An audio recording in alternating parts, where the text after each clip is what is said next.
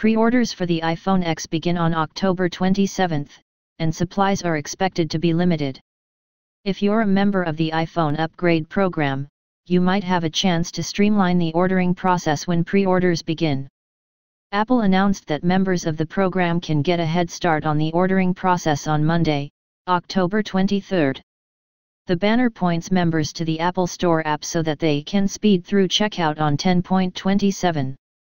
This doesn't mean that IUP members are jumping the line, but getting members through the program's loan eligibility process. That should let those members streamline their checkout process on Friday by eliminating a couple of steps ahead of time. 9 to 5 Mac notes that this appears to only apply to existing members, and doesn't necessarily guarantee launch day inventory. Thanks for watching this video. Watch latest news on our channel by subscribing our channel. Subscribe and get latest news in your inbox.